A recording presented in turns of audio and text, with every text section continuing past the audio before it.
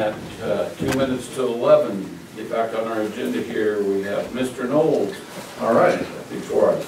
Well, thank you. Thanks for having me. Well, today's more of a tidying up loose ends kind of deal, and I'm here to talk about the IGA agreements that we have with our sister county and Lake County hubs, with our IT stuff mapping and our web page side. So basically, we're talking about 3 separate IGAs, and so it's best in my world to work on one at a time.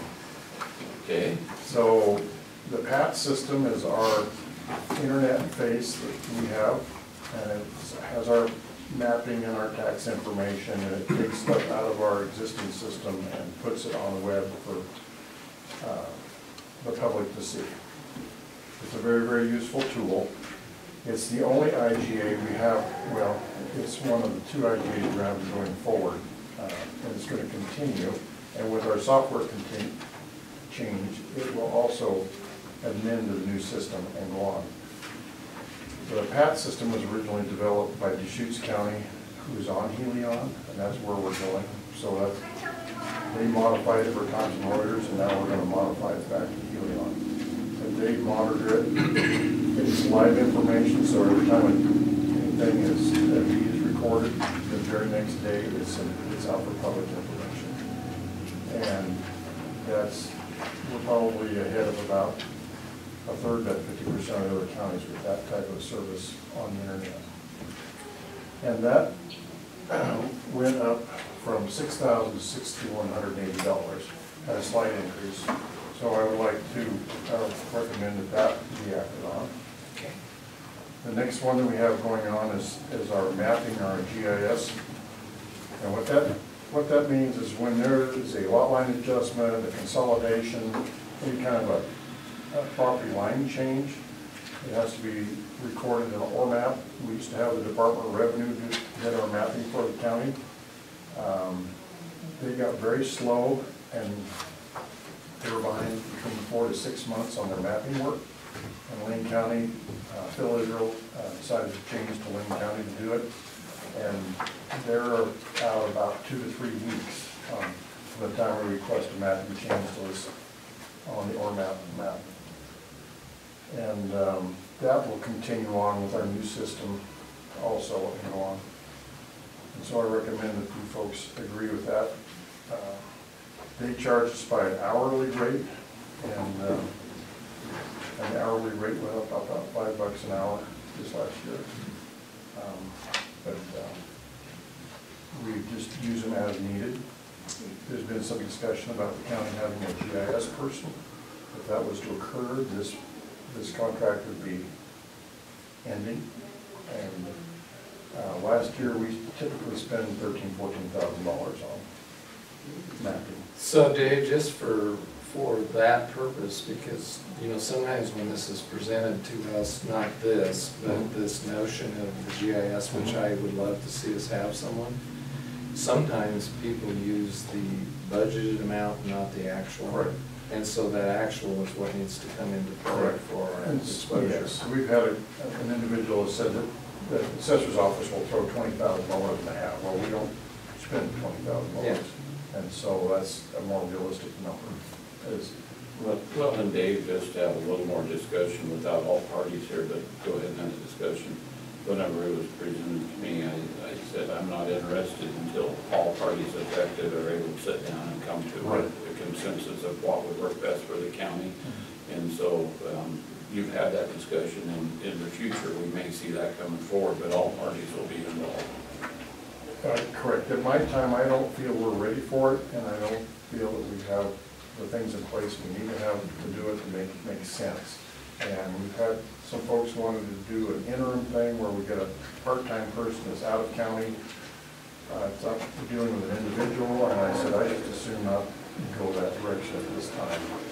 And we have to hire all contract rules and employee rules and everything. Right. I don't want to get a Band-Aid to get to where we need to get. We need to stay with where we're at, in my opinion, until we completely come up with a good plan that makes sense countywide, so all the other departments can utilize the GIS mapping, because there's a lot to be done from the law enforcement, the roads, and everybody else.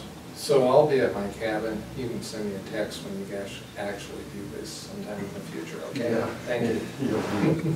But anyway, that's where we're at with that. Well, it's not appropriate to get too far in the weeds without the other players involved. Yeah, well, everybody's got to be involved in it. Yeah. Yeah, somebody come and stomped on my door and wanted me to do something immediately for this last budget session, and I just dug my heels in, and I said, no. I don't like to make hasty decisions, which usually leads to a bad decision. Yep, thank you. So, and the last one is IGA for our Thomson Reuters software, and we're running the system till the end of the year, December 31st, and that is going to be, I think it's 12,000 and change, and that'll be ending at the end of the year, and they go mid-year to mid-year, so that's why it's an odd amount. So I've already, Thomson Reuters has been alerted to when we're quitting, and I've signed the paperwork to end that, and also with Lake County, and so next year we'll see our support for our IT drop about $30,000 annually. So for all the numbers is in here in your proposed budget, the approved budget. Yes. And not adopted yet.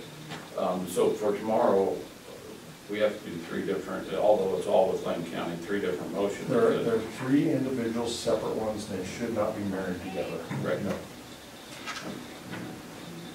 They're dealing with three separate topics. Yep. And you see in about a year or so, we have about $30,000. And drop. So basically, just in a nutshell, we give Thomson Reuters $30,000 for licensing and the privilege to use their product. Then we give them another $30,000 for support. Then when the support has been so pathetic that when Phil Israel was here, we brought on Lake County to help us with our taxes, and that was another $30,000. And so 3 times 3 is 90, and the new system is $30,000 for licensing and system and $30,000 for support, 60 total. The reason I brought it up, that could be money that we could strategize for GIS. You know what, I'm not into spending money because it's in the budget. So it just needs to be a savings at this point until something else comes along and makes sense. That's my take on the thing. And again, that's 2 separate items. And there's a lot of logistics involved with that, because working with the county surveyor and Karen's position and logistically, where would they be, and there's just a lot of things that need to be dealt with. And so I recommend we table that until. Well, I agree. We need to address GIS at some time. It's been on the table for a long time, but nothing's been privatized. It has. And I'm like everyone else in this building, we would like to see an in-house GIS. We'd like to create another position in Lakeview, not in Lake County or not in Salem or anywhere else. It'll help our economy, it'll help us use it, and it'll snowball, and it'll be a great full-time position. And Dave, we have to be sure and bring all the players in. I believe GIS can be a great tool for our road department. Oh, And I believe that they have to be brought to the table, and that can be a financial component along with the right player component. And so where you're in transition on a whole different software and all this stuff, this was not the year to do it. I just assume not have to deal with any more this time. And we haven't pulled all the absolute players together.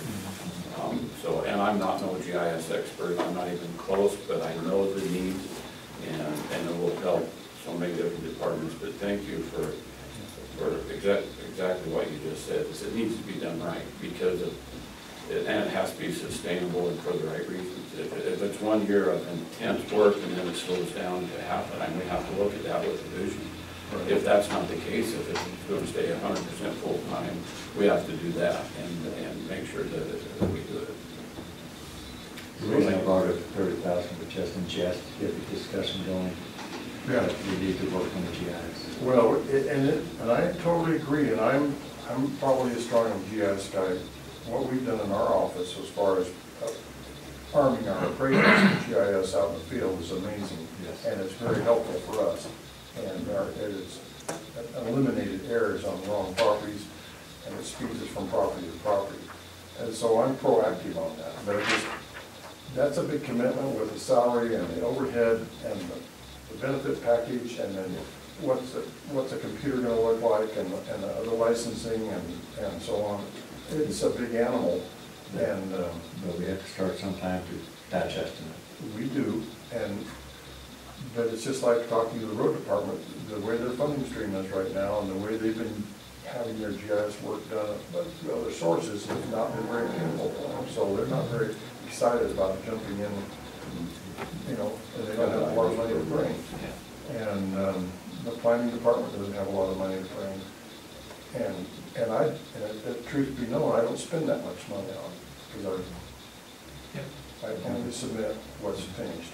I don't pre-submit it. 3 items for tomorrow? 3 items for tomorrow. Do I need to be present for that? You answered my questions for that it is all in the approved budget, all the numbers jive with the approved budget. And I'm good. Well, I'll be down the hall. I'm on full court press right now with some other things. Yep. Go. All right. Thank you, guys. All right, trying to get through this, we got VFW flag donation.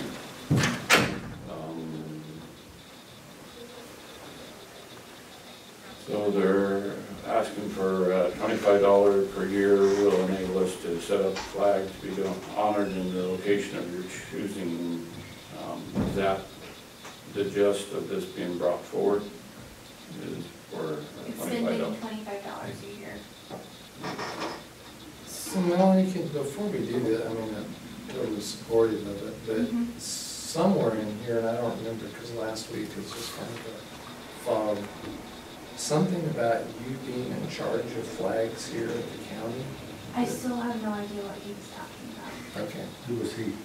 I don't know. Some man from the VFW said I was in charge of the flag rotation, and the county does that, and I said, I don't think so. No. So, I directed him to speak with the VFW. No, the county veteran service officer back in olden days used to acquire flags for the cemetery, and that's that kind of money off for the VFW to hang out. We'll talk about that later. But as far as, did the person talk to you had a big beard? No. Well, I think the point is Melanie's not in charge of flags. No. No, I just wanted to bring to your attention. Unless you want to. No, thank you. That they'd like a $25 donation from the county, this will be yearly to replace flags. Both the flags will be put on the flag, and there will be 4 possibly, on each corner, Yeah. on specific flag days. Is that $25 per flag or 24 times 4? Just total.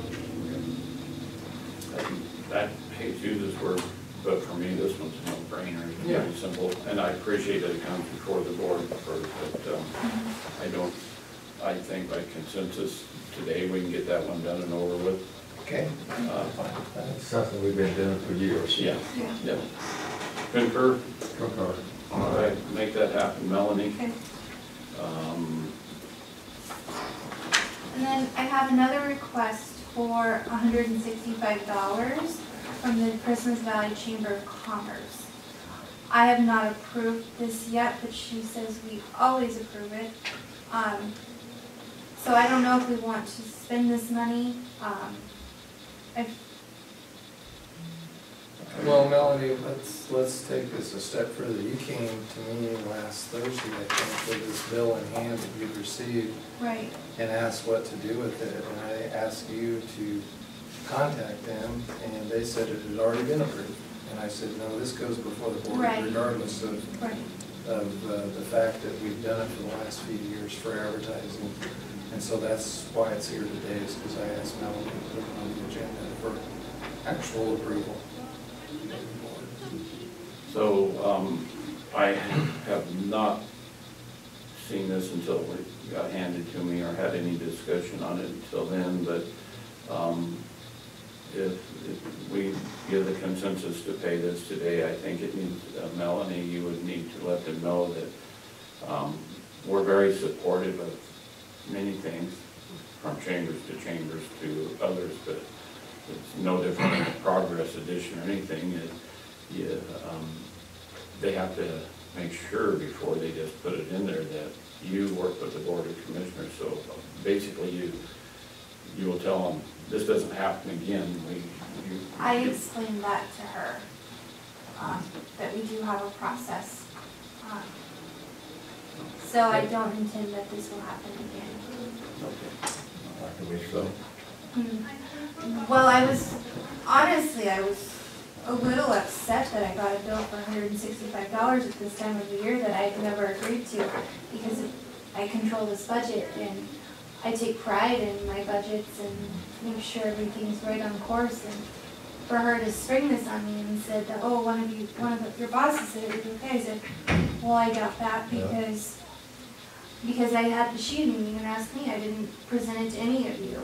Right. So I explained to her how we do things, because maybe she's new too, but I said I've got to follow my rules and procedures. Was that about phone or in person? On the phone, she was in Christmas Valley. I didn't actually go there. So I'll give a nod to go ahead and pay it with that, make sure that they understand before things put in, because of, it goes with, we use, there could be other things that we may be not aware of that just happen. I mean, anywhere from notices or whatever, but they need to approve that. I mean, I guess where I'm going with this is we've been very gracious as a board for a few years now, making donations to both the chamber up here, just called Lake County Chamber, and the North Lake Chamber through our economic development. We gave them funds every year. Exactly. And so, Well, and I know that, once again, I'll say, and I appreciate Melanie coming and seeing, I think I was the only one in the office at that moment, but coming and asking me, and I don't appreciate her getting put in that position to get a bill that says just pay it. well, I got to say one more thing. Okay. What was my word that I always, my saying I always say? Oh, you're right. Oh, you're right. Being She shown. does. We I win. appreciate that, Melanie. Thank you. So, Thank you, Melanie, for that. so for the audience, this is actually for a county ad in their tourist guide? I'm not sure. That's what it says. She didn't elaborate a whole lot. I wanted to see if this is I think it's probably a good program to support, but I just wanted to confirm with you guys before I go ahead and say, sure, we'll do this. Yeah. I'm sure it's for the tourist edition, that's an addition to their, Right. But I mean, like a picture of Lake County Commissioners, or what it is the ad? I'm not sure if it was that or if it was. Well, Melanie, maybe we ought to have Commissioner Kestner follow up, because they said you approved it, Commissioner. I did not approve it. Well, I'm not saying you did, I'm saying. But you're the liaison to They North Lake. they told Melanie that you approved it. So if you did approve it, I don't know. hopefully you knew what it was. Did they tell you that I approved it? Yeah, but I think you would have told me if you did. Yeah. I just wanted to get this housekeeping thing. Well, when Nipped Commissioner up, Shannon came on, he designated himself as the liaison to North Lake, we're part of that. No, I didn't. Yes, he did. But when Tilly came in for their progress edition, she brought me options, what we want to do, what kind of picture, and I asked you guys what you felt best about. And so I'm assuming she'll have options for me. Anything, I think I know the person you talked to, probably initial TC, is that. Okay. So, concurrence to pay the bill with what I said for you, and you sound like you've already had that discussion with them. Mm-hmm. All right. Okay. All right, just to recap for tomorrow, the flag donation, we can delete that. We concurred on that today. We have the Lane County IGA, the unedited MOU. we need to add, and we have the enterprise zone resolution, we need to add delegation of duties for an action item for it to be in the minutes, and we have MASA. Am I missing anything for Well, tomorrow's the agenda? delegation also includes the possible motion for signature with the banks, and then potentially the building department, possible discussion, Oh, decision. building department, yes, I asked him, thank you, building department be an addition for tomorrow. And that gives opportunity if they don't get some things together, then we just don't have it. Don't do it. So, let me see, there was a second page here, am I missing? I think we've got it all, liaison updates. Anybody, and we're continuing this meeting till the afternoon at 3:30 also, whenever we will be meeting with the planning commission, the board of commissioners, and legal counsel will be on the phone. So, that's a very important time, 3:30. I will be, hopefully we'll be done way before then, but I will be stepping out at 4:30. If we're not done, if it's, I may stretch out a few minutes, but I would think an hour with legal counsel on the phone that. It's just, procedural processes with all of us. Yeah. So, any liaison updates? I don't have any, thank you. I attended the Oregon Department of Fish and Wildlife public meeting on Edmonds Wells in Summer Lake last night, and one of both of you asked for people to give you comments on their yes and no's on it. That's what those are. It was mostly just informational. Go the subject matter, if it continues to proceed, they'll go to the Department of Fish, the Commission on Fish and Wildlife in October, of which I think one of several of us should attend at that time. But the pros and cons, there's a lot of people for it and against it in that community, but there was only the other people who showed up. How many? There's probably about at least 30. Oh, there was, well, that's pretty good turnout for percentage. Summer Lake. Yeah. Well, and I'll speak for myself, and I haven't seen an email, I believe Commissioner Schoen the same as I had an out-of-town engagement with family yesterday, but couldn't make the meeting, but I said if the community supports it, I don't have no objections. If the community doesn't support it as a whole, I will support what the community needs and predicts there. So as all of us have been lobbied both ways by different letters, different visits, different phone calls.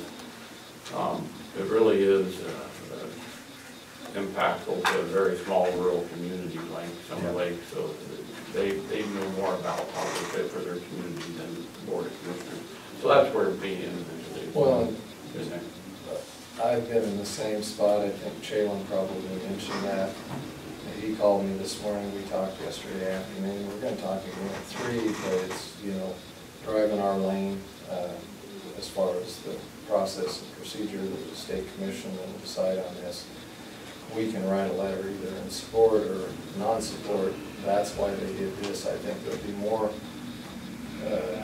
people weigh in that weren't in attendance at the meeting that Chalon and Morris Perry will be providing. I told him, he asked me this morning, I will count up this to see how they weighed in, for or against, or yes or no. So. I will hear what the tally comes up. Yeah, I think I might ask Melanie to tally him. Well, as I was driving back last night, I was going through while I was driving. I do not text while I drive, but I was going through what I was for or against. I was tossing one out the other window, one out the other, so it's kind of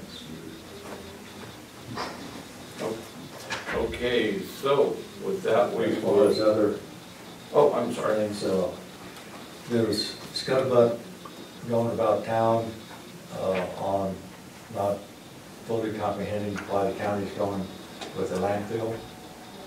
It's got a bug out there of the county imposing new taxes, which I have no bit on. I'd like to, in some fashion, be able to address the public concerns. I think we have an obligation for that, for clarity, not to change our decision. But if there's people who have perceptions out there, we need somebody to clarify, either in a special session or on public, or just one-on-one with a handful of folks and Kevin and the commission.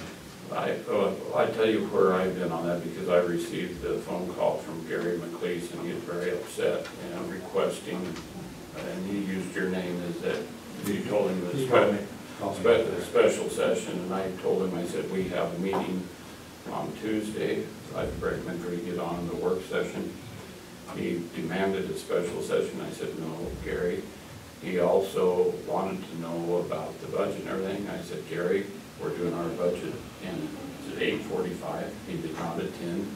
Since then, he has also called again, left a message. Where I'm at individually is, I said, and I left a message to him, we haven't reconnected. I said, talk to our landfill manager first. And that is where that you can get 99% of your answers and stifle these rumors, because there was rumors that were, I couldn't believe the rumors. I told him, I said, we made a unanimous decision, Gary, to take over the operations of this for the efficiencies and stay in compliance within the state, and they'll keep the landfill here for 60 years. So I'm hopeful that he has, he's the only one that's contacted me. Well, there's been some other people ask, but there hasn't been nobody that's been quite as demanding. And so I haven't heard back from him, but I believe that his questions, the same as another operator in our community, got his questions answered by meeting with our manager of that landfill. Gary did call Kevin, and I don't know if it's about all those issues or not, because Kevin explained to him again. We've had 4 different meetings since earlier, the late winter, early spring, on this. They've been advertised meetings, and Jimmy did a great job of writing up an article describing the fact that we're not raising rates and what this was all about. And I told Kevin, just be as available as you can be. Answer the questions that you get asked, and that's it. If someone wants to have a special session and talk to that, whatever the group size is, they have my blessing. I'm not going to attend any more meetings related to that. So. Yeah, my thoughts.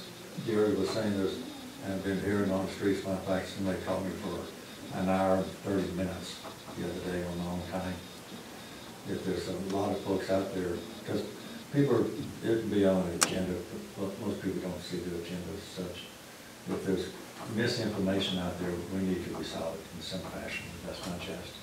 It can be one-on-one with Kevin by 30 people individually, or it could be Kevin one-on-one with 30 people in one meeting. I think it'd be good to get the one person, if it's one person that's sharing the misinformation, and suggest maybe they stop doing it. Or educating. Yeah, well, that's... You're the liaison to the landfill. Well,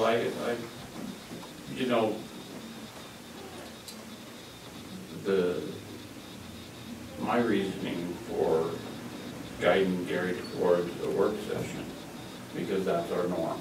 And there was plenty of time, actually, probably faster than a special session could have happened. But the tone was very much about a headhunting expedition. Then a special session, there should be some factual things come forward to be able to work towards a resolution if there's a problem. And I don't see a problem. I see a huge benefit of all the work that most of us have done on the landfill, and being able to, for our citizens, being able to keep the use here, not shipping it out, and keep the price down. But that was my reasoning for, I'm not opposed to special sessions whenever they're warranted, but the tone was not, didn't seem like it was what I wanted to put one of our department head or us in that situation until there was time one-on-one spent with our department head, and I do that any department. I recommend the same thing. Talk to the department head that reports back to the Board of Commissioners. That's where I was at, Commissioner. I think we're all on the same page of, I assume in the landfill. It's just getting the full information out to the public. I think the press done an awesome job. Yeah. Gary can, Jimmy can elaborate. Good job, Jimmy. Thank you. So with that, unless you guys have something else? One other thing, on the fairground sprinkler system, is that resolved? It's resolved as far as we're in compliance, and we do not have to, well, it's not resolved. We're able to continue somewhat for eternity with a plan. So that part, but it hasn't been fully addressed because of you have the grandstands, but you also have 2 bathrooms, you have a storage area / used for fair time with people occupying it. So I'm working with the building official, the department manager, Ronnie.